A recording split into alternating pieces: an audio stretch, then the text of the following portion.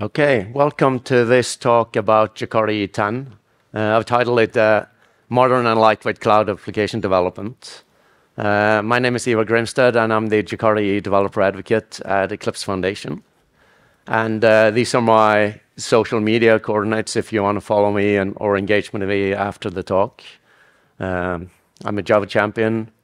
I'm involved in a bunch of open source foundations and organizations like the JCP, the Eclipse Foundation, Jakarta EE, Apache, and I run a local Java user group in Malmö in Sweden. So Jakarta EE 10 was released in September last year.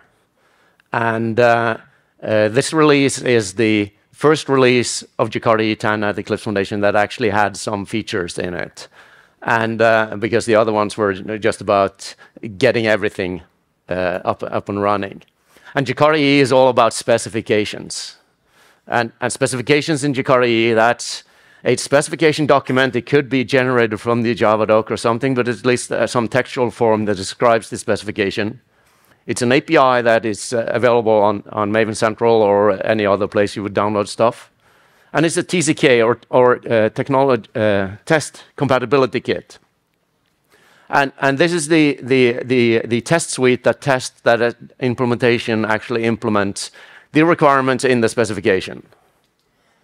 And it also tests that you are actually providing the correct API with signature tests. And compatible implementations is an implementation that implements the specification. And in order to have a final specification, we need at least one open source implementation of the specification. And when we have that, we can ratify it as final, and any implementation can have any license, commercial or open source or anything, but we need at least one open source implementation. And Jakarta EE is a lot of specifications. And all the blue one here were updated for 10. And you can see there are some version number. We try to do some sort of semantic versioning here. So the .0s are major updates. They may have backwards incompatible changes. Most of them don't. That's why we sort of do semantic versioning. But the .1 releases are minor updates from previous versions. And there is one yellow down in the corner here, CDI Lite, which is a new specification. Or it's actually not a specification on its own, it's a part of CDI, but we kind of want to highlight it as a new specification. The gray ones weren't updated for 10, it's the same version as were in 9. So if we scrap away the more enterprisey specifications, we're left with a set of specifications that are targeting more traditional web applications. And this is the Jakarta EE 10 web profile. And Web Profile has been with us since Java EE 6, so it's not a new thing, but it's a subset of the platform. And if we take away the traditional webby things, we're left with a stack of specifications that are suitable for microservices, headless services, or whatever you want to call them, RESTful endpoints. And these are the new Jakarta EE 10 Core Profile. And this is brand new in 10. It's the first time we introduced a new profile since back in Java EE 6.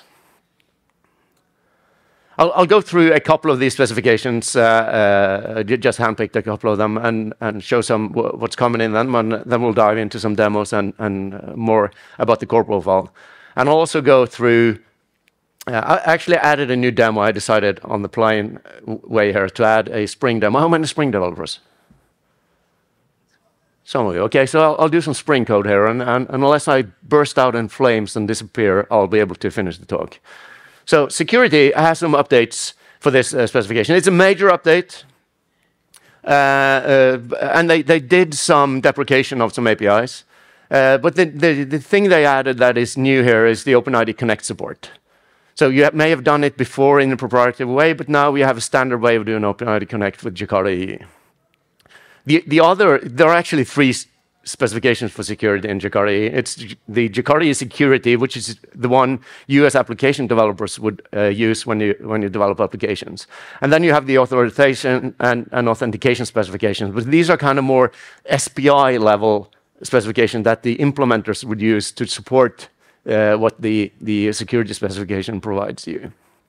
And the changes there were made as a foundation for future work. The OpenID Connect support is done by this very small, simple annotation called OpenID Authentication Mechanism Definition. Thank God for code completion, right? But so you don't have to remember it. But it's a set of properties is way more than what I've showed here. But it's everything you need to configure your provider for OpenID Connect and secure your application that way. So security in Jakarta EE is all about doing it within the application. It's not non-external configuration needed. So persistence. Jakarta Persistent is a minor update. It's adding features and evolving the API. And the thing they added that community has asked for a long time is UIDs as basic Java types. So now you can directly use UIDs in this example as primary keys without doing the mapping between UIDs with the Java util UID. It just generates it for you automatically. RESTful Web Services also were planning to do a backwards incompatible 4.0 release, but they backed a little and did a 3.1 because they wanted to maintain compatibility for Jakarta EE 10. For Jakarta 11, there will most likely be a 4.0 that will break things. But this one is maintaining compatibility. One thing that I added is something the community has asked for a long time, and that is support for multi-part form data.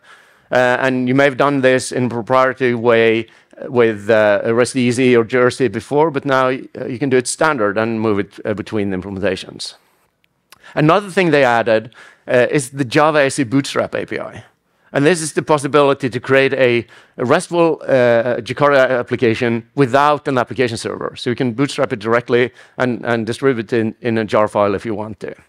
And I'll show a demo with this. And what I'm going to do is just use the REST Easy implementation of it, just a simple hard-coded message, but show how to bootstrap this simple application. So the application is called BootyDuke, and it has, as you can see, it is a jar. So that's worth noting. And I have I'm just using the shade plugin here. You can use anything you want to do to create the runnable jar. And it has the RESTful Web Services API.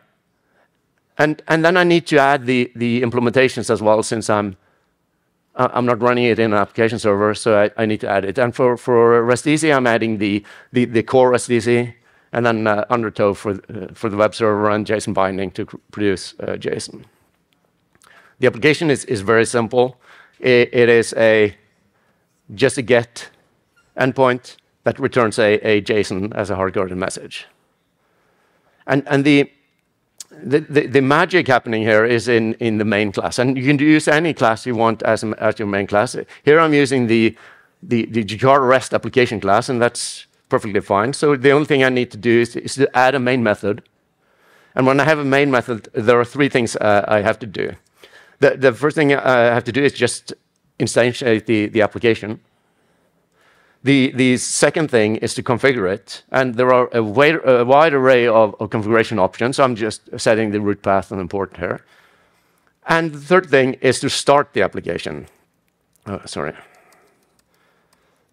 So to start it, I simply called sebootstrap.start and pass in the application and the config. And I'll just wait for somebody to press Control-C for me. I just have to add the interrupted exception as well. So that's all there is to it. So if I run this one, first I'll just compile it. So I'll just do the package. And it packages as a jar file, which I can then run as a jar. And sorry. Why didn't I create a? Oh, sorry. I have Java -jar. So maybe spell it correctly as well. So it starts up and it is fairly quickly. And it's running on the /hello endpoint. And you can see it displays the message. So it's not magic going there. But you can see it's these three simple steps to initialize your application in a jar file, so you don't need an application server and can run it from command line.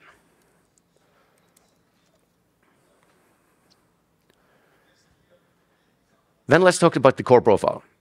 And the core profile is created to target smaller runtimes. So you've already seen the kind of the smallest thing that you can do with the SE Bootstrap API. But you also have the core profile to target smaller runtimes. And it's this set of specifications to create microservices. That's what the purpose of core profile is. And today we have 3 compatible products of core profile, and that is Open Liberty, Payara, and Wildfly. And you may say, well, isn't that the regular application servers? And it is. And, but all of these are kind of possibility to use their module system to just squeeze them down to be smaller. But this wasn't the applications we actually had in mind when we created the core profile. The applications we're hoping to certify here are application or framework like Helidon or Quarkus or Micronaut, etc. And I think both Quarkus and Helidon should be fairly close to actually being able to certify as core profile compatible. So these are the kind of applications that we are targeting with the core profile. And the key of core profile is CDI Lite. And CDI Lite is a subset of CDI that is made to work in more restrictive environments. And with more restricting environments, what we're talking about is to be able to resolve all the dynamic features of CDI at build time rather than at runtime. So you may know that CDI is very starting things when you deploy your service and start your server. But we want to resolve that at build time so you can use GraalVM to create native images. So that's the thought behind the CDI Lite specification. They also did a backwards incompatible change by changing the behavior of Beans XML. So that is something you need to be aware of if you're migrating from earlier versions of Java EE or Jakarta EE to Jakarta 10, is that Beans XML may cause you some problems, but it's very easy to fix. And also, to be able to do all these dynamic things at build time, they created a new extensions API that is called build compatible extension that is kind of a drop-in replacement for portable extensions that you have in a regular CDI. I want to do a demo. And how many here are using Jakarta EE versions of before EE 8 or around there? A couple of you. And are using newer versions? Yeah, 9 or 10? Yeah. So what I'm going to do is take you from E8 to 9, and then eventually to 10. And I'm also going to do with a Spring application and show how this stuff actually impacts Spring. And the migration from E8 to E9 is all about the namespace, because that's where we did the namespace switch from JavaX to Jakarta. And this is where it affects the entire ecosystem and not only those that are using Jakarta EE directly, because you may be using Jakarta EE without actually knowing it. If you, for example, are using Spring Boot, you will be exposed to this. And that's because Spring are using under the cover when you start a Spring Boot application, you're starting Jetty or Tomcat or similar web servers, and all of these have moved to the Jakarta namespace. So if you want to stay on the latest version, such as Spring Boot 3, for example, it is on the Jakarta namespace. Even if you're just deploying a regular Tomcat application, if you want to move to Tomcat 10 or above, it's on Jakarta, so you have to move to the Jakarta namespace. If you're using Hibernate ORM or Hibernate validation, which is extensively used in Spring, you're going to change if you want to stay on the latest versions. So that's why this namespace change is so kind of attacking all the ecosystem. But luckily, there are ways to cope with this. And one of them is transformation. And transformation is if you don't have access to your source code, you can use the Eclipse Transformer or the Apache Tomcat migration tool or some other tools out there to just do the bytecode translation from the JavaX namespace to the Jakarta namespace. So this is something you can do without touching the code. Just drop the jar or WAR file into these transformers, and they will do it for you. IDE supports this as well. So IntelliJ has this migration from Java EE to Jakarta EE that does all the migration for you, so you don't have to actually do it manually. And you can do it step by step by following these 6 simple steps. And you can use the IDE for the first 2 of them. And this is what I'm going to do in this application. It's available on GitHub. I'll show the link later as well. And the application is a hello world application. It is retrieving a message from the database. It's using Jakarta persistence to do that. It's using Jakarta Enterprise Beans to have the business logic of the hello message. And then I have a Jakarta REST endpoint that produces JSON using Jakarta JSON binding. And I also have the Jakarta CDI extension to show that, but I'll go brief on the CDI extensions and rather do the Spring demo. So this is the application I'm going to do, and I'm going to do by doing these steps. And I'll do the first ones in the IDE. So I have the complete Duke application. You can see that it is on Jakarta E8. And the actual code is very similar to the greeting I showed you previously. If you look at the resource there, it's a get that produces application JSON.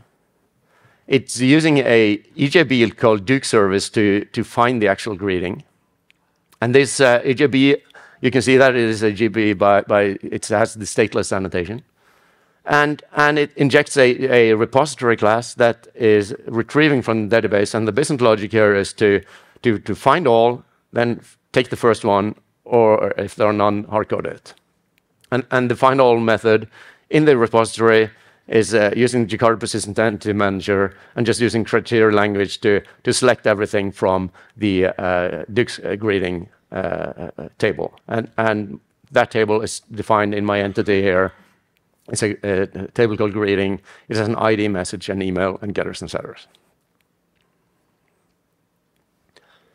There's also the CDI extension that just scans for the @Duke's annotation that I had in my RESTful endpoint. So let's do this migration. And what I'm going to do first is just to simply upgrade this to Jakarta EE 9.1. Reload the POM, and you'll see I'm getting a lot of compilation changes because now I've changed from JavaX to Jakarta. So all my JavaX imports are failing. So what I can do then is to use the IDE to do this migration of packages and take it through. And this will take only the ones that are actually needed. So you can see it does it for me. So it's not that hard to do the change if you have all the code available. So that was the first 2 steps. And then if you're using XML files, the namespaces have changed as well. So in my application, I have one XML file, and that is the persistent XML. And you can see here that it is using the old jcp.org namespace. So what I'm going to do is to update this to the new Jakarta EE namespace, and do that for the schema location as well. And the name at the actual file. Let's see. We also changed from HHB to HBS. And the standard in Jakarta EE has always been, and in Java EE historically, is to use the version number in the file, so you're absolutely sure that you're using the right thing. And now you can see it actually validates here, says that the version number is wrong. So I have to update the version in my file, and it validates correctly. So if you're using WebXML, Beans XML, Persistent XML, or other XML configuration files with the old jcp.org namespace, this is the refactoring you have to do there. It's just a search and replace and use the correct version. The next step is if I have some properties that are prefixed with JavaX. And in my case, I only have these 2 properties here, which is the properties to generate the test data for my application. So I just have to change the JavaX prefix with Jakarta. So it's very consistent always, so it's not that hard. Then the last thing is to rename bootstrapping files, and that's for the CDI extension. And the CDI extension here is in a file. It's a fully qualified class name for the extension, and it is in the file called JavaX Enterprise SPI extension. So this one has to be renamed to Jakarta. So there are no surprises in this refactoring. It's mostly JavaX to Jakarta, except the namespace, which is jsb.org, but it's fairly straightforward anyway. So now I've done all the changes, and move this application to Jakarta E9. So let's go ahead and deploy it. So I'll deploy it to a Lastfish 6 server, which is Jakarta E9. So let's start it. And I'll add the artifact. There you go. And let's hope this runs. Deploy it there. So let's see. So it displays the CDI extension message, and that's kind of an indication that CDI was enabled and it's working. So, and I think this one was on port 8082, if I'm not, yeah, 8082. So if I navigate to port 8082, complete Duke, hello, it says, howdy, Jakarta EE, but it says Jakarta EE 8. And that's, we're on 9, right? And that's the last step. And in my, the verified dynamic and data and content. And in my case, it's just a stupid message. But let's say that you are using some kind of cool mechanism for properties, and you're concatenating strings with the JavaX prefix or something. Then this is kind of the dynamic thing. So I've created applications where we have properties in databases, and maybe the properties may have the JavaX namespace or something that will break. Or you're concatenating and doing reflection on some classes that with the JavaX namespace. So this is kind of the dynamic content. In my case, it's just a message, so it's very easy to fix. So I can open the database, take the greeting here. Let's edit data. So you can see it says howdy Jakarta E8, and I can change this one to do Jakarta E9, and just commit it to the data source, and now it displays the right version. So it's kind of, for me, it's very simple, but it can be harder. But let's go further. So we have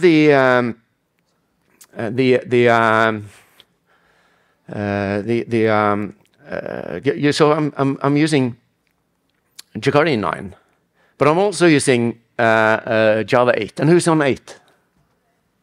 No one. Oh, one. Oh, for you. Who's on 11? Yeah, good. 17, 20. Yeah. Oh, good. That's great. So 8, nobody's using that except you. So what we're going to do is to move from 8 and to 17 at least. And when I move to 17, I can also start to use 17 features. And what I want to do is I just have to refresh it there. So to use records. So I'll create a record. I'll call it Duke's greeting record. And there we go. So I really hope I have more than 7 minutes left, or is it that fast? No. And what I'm going to do is to add a message and a local date. So to the record. So I now have created a simple data object, and if you remember from my endpoint here, I'm returning the greeting class, and that's not a good practice when you're returning things to return your entity up through your REST endpoint. So I'm going to change this to return the greeting. Then I have to change the EJB business method to also return a record. And when I've found the record from the database, and I've found the first one, what I'm going to do is to map it from the greeting I'm finding in the database to a greeting record with the message and I'll just use local date of now. And also have to check the hard coding thing if I don't find anything in the database, so I'll just use local date now here as well. So what I'm doing here now, doing a mapping from the entity to the data object, the greeting, and returning it up. There's one other thing I have to do as well, because Jakarta EE 9 doesn't really support 17. So what I can do here is a little hack, because a greeting, the record, it will generate a method here called message and date. But JSON binding in Jakarta EE 9 are following the Java beans pattern, so it has to be a getter. And this message doesn't have a getter. It is a getter, but it's called just date and message. So I can kind of fool the system here by just calling these parameters get. And then the method would be get message and get data, and it will actually work. So I've upgraded to 17. And let me go to the server and deploy it again. Redeploy. So it's up and running, and now it's back to E8 because I didn't change the database, but you can see it now returns. It's called gate. It should be date, but yeah, you get it. The next step I'm going to do is to let's call it. Is to take this one and move it to 10. So I've now done the and then we'll do the spring afterwards. So the upgrade to 10 is actually very simple. It's more or less just to change the version number. So I'm upgrading it to 10, and then I'll just start it. But remember the beans XML thingy, right? A empty beans XML has changed the behavior between 9 and 10. And in my case, I'm actually relying on a non-existing beans XML, meaning the same things as an empty beans XML. And that will not work in 10 either. So if you don't have a beans XML file, you actually have to add it in 10. And it's a hassle, but there is some reasoning behind it. And so I'll just add an empty beans XML. I'll just have to be in the right folder. So somewhere it's a beans XML. And you can see this one is, it has the correct namespace. It's actually a version 4. So it's a CDI 4, and it's empty. Or this one has the beans mode of annotated, which is the default for 4. So I can just remove it because an empty beans XML is what I need. So when I've done that, I can deploy it to a Jakarta EE 10 server, which is Glassfish 7. So I'll stop the server, and I'll add the artifact. There you go. And let's go and deploy it.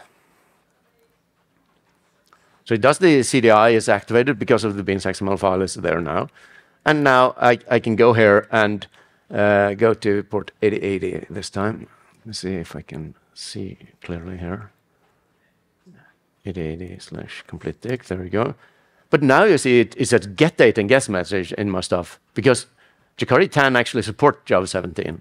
So if you're on 10, you can actually get rid of that ugly hack we did with the record, and actually call it just message and date as you would. So this is kind of the only thing you need to think of when going through to Jakarta EE 10. So now I can redeploy it.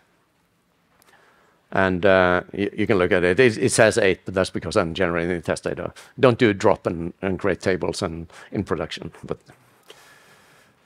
for demos you can. So I promised some Spring stuff. And what I'm going to do is to upgrade a Spring app from Spring Boot 2 to Spring Boot 3 and show what Jakarta EE has to do with it. So, and this app is a little bit more than just a simple app. It is a Spring Boot 2 application, and it has a dependency that I have the source code for, and it also has a library that I don't have the source code for. And I'm going to move this over to Spring Boot 3. And remember, the thing here is the dependency, I have the source, so I can actually do the migration there. But dukelib is some external thing that they haven't done the JavaX to Jakarta change yet, so I have to figure that out myself. So let's look at this application. It's called dukeboot, and you can see it's a Spring Boot 2 application by the version number in the starter parent. And I have these dependencies on Duke dependency and dukelib, which is version 1. The application is very simple. It's just a REST API where I have a post method where I can post in the user and create an account. And it just prints out some stuff, and I can also list all the users. And you can see that it has some Jakarta dependencies there, the way they've been validation. And the Duke dependency is where I have the actual account entity, which is using Jakarta persistence, which is Hibernate. And this one I also have the Duke's repository, which is using Spring Data to just do the simple stuff for me. But the dukelib, I don't know what it is and what it contains. So that's kind of, I just have to go with it and see if it works. So I'm going to take this application, and I'm just going to compile it. And I'll run it and see how it works.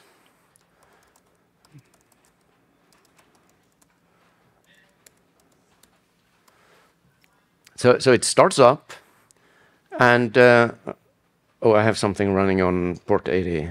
Let's go and kill stuff. So I'll start it again. So it's up and running, and now I can do some HTTP post. For example, a user here with an email address called duke@dukes.com, and it says 200. It worked, and you can see in the log that it created an account with ID 1. And if I change the domain to duke.se, it will also create a new one. That's fine. It's a valid email address. But if I do something that is not a valid email address, I'll get a bad request, because it has the add email validation on the account class. So this is kind of, and you can see it doesn't create anything. And if I do the HTTP get users, you can see I have 2 users, the .com and the .se. And the reason why it doesn't validate is that I have this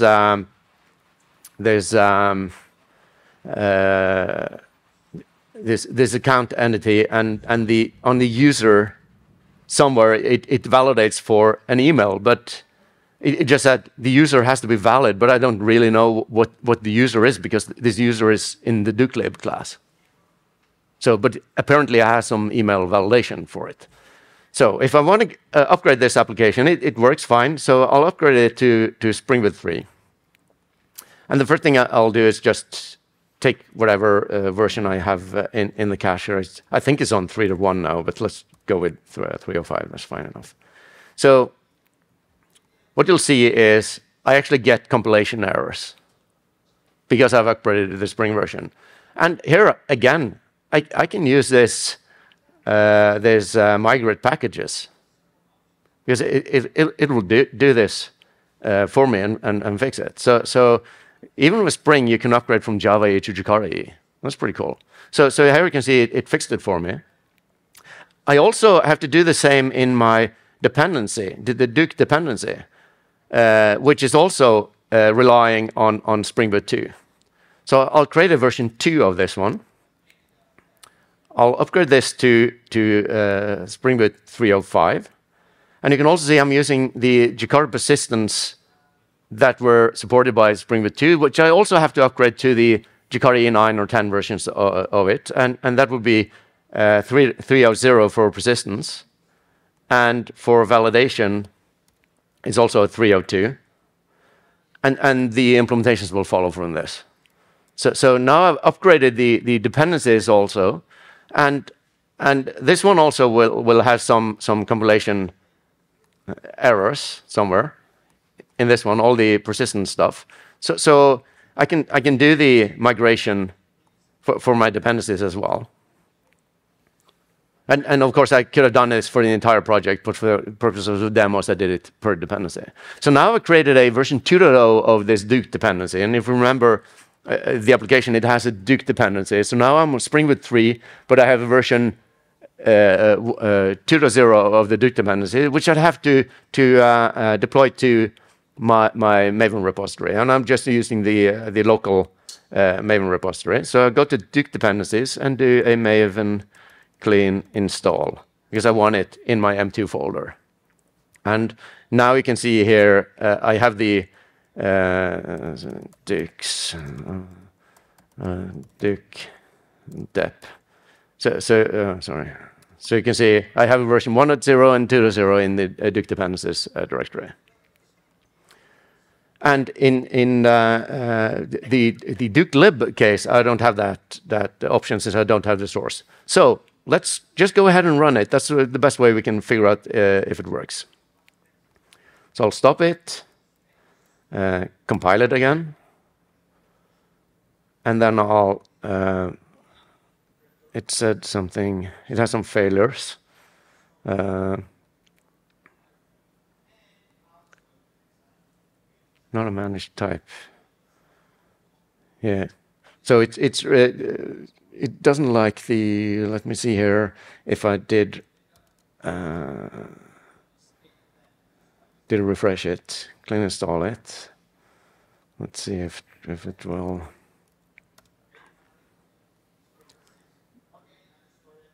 No. So for some reason it doesn't compile now. I don't know what's happening. Anybody can see what's going wrong? So it's saying the account repository. Could it be some class I haven't done anything for? This one looks right. Did I update the POM file? No. That's it. I need to update the reference to version 2 as well. So when I've done that, it should compile fine. So this is the case where I have the source. For Duke's lib, it works so far. So let's run this one. So it starts and runs as it did before. And let's do the posts by the different. Let's start with dukes.com. That's a 200. It's created with ID 1, so everything was fine. It should do the same for dukes.se, also a 200. Let's try with the non-valid email, and it says okay, it's created it. So now I have records in my database that are crappy, and it just happened because I upgraded from Spring Boot 2 to 3. So if I now do the get user, you can see I have an email here just called Duke. So now I have corrupt data in my database because the validation didn't work. And the reason for that is that the Hibernate validator, which comes with Spring Boot 3, looks for the Jakarta validation annotations, and it scans for those. It doesn't care about the Java X versions. So what do I do when I don't have the source code available? Well, luckily, we have the transformer, as I told you. So what I can do is, first, I'll just copy the, let me see if I have, the dukelib jar here, so I have it locally for me here. And I'll unzip it just to have a look at it. And I'll put it in the old directory. So you can see in my old directory here, the Dukes zip file here, the user class has some JavaX validation for the email. And that's my problem.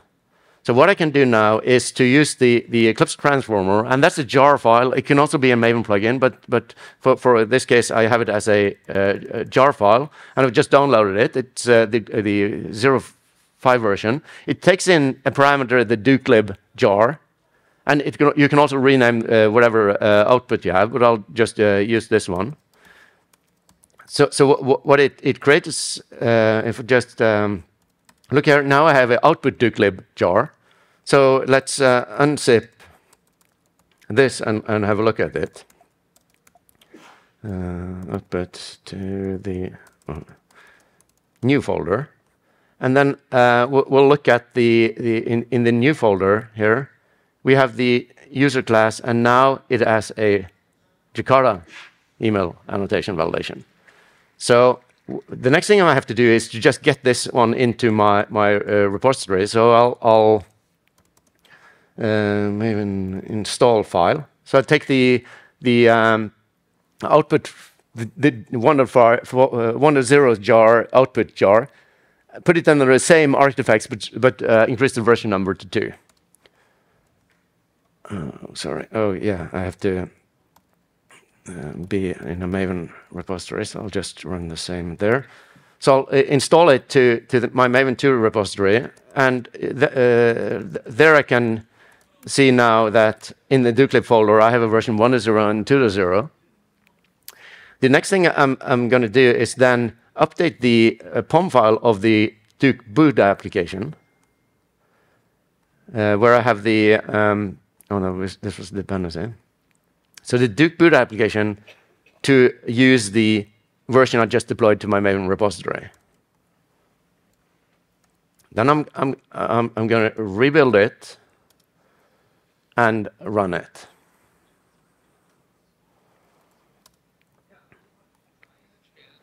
And now when it's up and running, I can post the duke.com. It works fine. The duke.se, it works fine. Let's try the Duke. And it says bad request. So in this case, it's back to working. And I can also look at the users that I know have the right users in my database. So these are kind of things that you need to think of when you're doing the Spring Boot migration as well. It depends a lot more on Jakarta EE than you actually think about. So with Spring, it's sort of the same steps as the Jakarta EE. It's up to the Spring version, the Jakarta versions, fix the imports, then repeat for all your dependencies, and you have to transfer whatever libraries you don't have support for. There may also be that you're using some JavaX properties, so these are some additional steps that may be there. And also the dynamic content may be there as well. So you see, it's more or less the same steps as it would for a Jakarta EE application. Let's move on beyond Jakarta EE 10, Jakarta EE 11. And with Jakarta 11, we are trying to establish a release cadence. It has been successful for Java to have the 6-month cadence. That's a little bit too fast for us. So what we're aiming for is to try to release around a 6-month or so after an LTS version of Java. And the next LTS version of Java is coming in September this year, which is Java 21. So we want to release Jakarta EE 11 about 6 months after that, which would be Q1, Q2 next year. That's what we're targeting. What we want to do is to raise the API level of the Java to 17 or 21. Most likely 21 for those who want to use it, but we don't want to force the APIs to compile to a higher version than they actually need. But what we will make sure is that the TCK and the implementations and every compatible product that want to support Jakarta 11 must run on 21. So 21 would be the new runtime basis for Jakarta 11. And the APIs will be compiled on 11, 17, or 21, whatever they want to use. But if you have dependencies, 21 may be the ones they're compatible with. That's not that important for us. The important thing for application developers is it's 21 you will be using. Jakarta config is a new specification that standardized portable configuration. I'm not sure if it's going to make it for 11, maybe. But it's kind of like microprofile config, but to make easy environment-aware configuration. Jakarta MVC has been around for a long time. I'm not sure if that's going to make it either, but we hope to. And sooner or later, server-side rendering will be back, and Jakarta MVC will be ready for you. It's an easy add-on to Jakarta REST. It's just a couple of annotations on top of Jakarta REST, and you can do server-side rendering. Jakarta NoSQL is standardizing the integration with NoSQL databases. It's work in progress. It just needs the support from vendors to implement it, and it could be a version for Jakarta 11. Jakarta RPC is a specification that will standardize gRPC within Jakarta EE, which is something that probably can be very useful. Whether it will make it or not, I'm not sure. What I think will make it, or hope, is Jakarta Data. And that's to standardize the repository pattern for data access. And that is a more or less complete rip-off of Spring Data. And we're proud of it. So we will have the same thing in Jakarta, called Jakarta Data. I really hope this one will make it to Jakarta EE 11. To sum up, 9 was the kind of disruptive release, but I think with the tooling, with the IDEs, with the guides, with the transformers and stuff, we are, as an ecosystem, ready to cope with the JavaX to Jakarta namespace change, so we'll get over it. Jakarta 10 platform has a lot of changes. All the blue ones were changed, so it's a lot of new stuff coming and things to make life easier for us developers. Core Profile is a brand new thing for smaller runtimes and also enable a native compilation. Jakarta 10 has a baseline of Jakarta 11 in the APIs, but we're running the TCKs on 17, so Java 17 would be the preferred version to use with Jakarta 10, but you can use 11 as well. For more information about Jakarta EE, look at jakarta.ee. We have a blog aggregator, or my blog is aggregated as well. You can get your blog there. If you want to blog in some Java stuff, you can get your blog listed there. It's on the site how you can do it. I have a weekly blog post and some occasional in between. The demo code for this is on my GitHub. You can search for Jakarta EE Duke, and you probably won't find any other repository than this. Or the Spring Duke will be the Spring application. If you haven't done so already, you can win a T-shirt by filling out the Jakarta EE developer survey. It's like a 5-minute thing, and it doesn't matter if you worked with Jakarta EE or not. If you're Spring developers, we are interested in your response. So here it's a opportunity to win a T-shirt. And talking about swag, I have some nice socks here. So the first 3 asking a question will get a pair of socks. So with that, I'm open for questions. Back there. Yes. Thank you very much.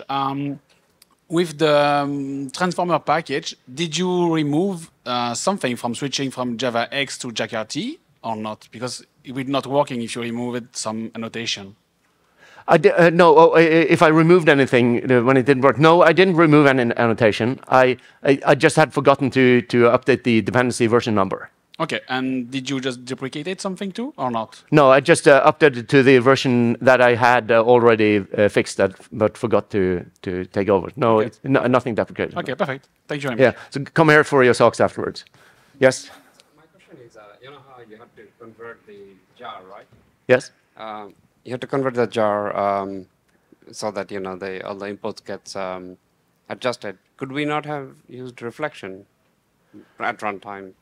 So the question is whether you could have used reflection on a runtime rather than converting the jar. Yes, some runtimes do support have a built-in transformer from JavaX to Jakarta namespace, but that's are most likely the Jakarta EE runtimes like OpenLiberty, Pyara. I think a couple of them support that you can use the JavaX namespace and they will do it on runtime for you. But Jetty and Tomcat, which Spring Boot is built on, doesn't do that. Socks for you as well. One more pair. Yes? So let's say I'm using technology from that was discontinued in 2013, and I want now to move from JavaX to Jakarta, but not switch out that that specific technology. Is the solution to run it through the Eclipse transformer and get a Jakarta compatible version of that code? Yeah. So the question is whether if it's an abandoned API out there on the JavaX namespace that I absolutely need to use, how can I do that? You would do that. One way of doing it is to use like I did with the Duke's lib thing here. But you have to be a little bit careful because depending on what license that particular library is under, you should be careful by distributing that. So using it in your local repository and just building your stuff, that would be fine. But if you're distributing it as a part of your application, it could be license implications. So you have to be a little bit careful. So the best way there would be to actually contribute that change to that project and help them do it. I think we're out of time. So those who earned socks, come up here and get them. And thank you very much for listening and enjoy the rest of the conference.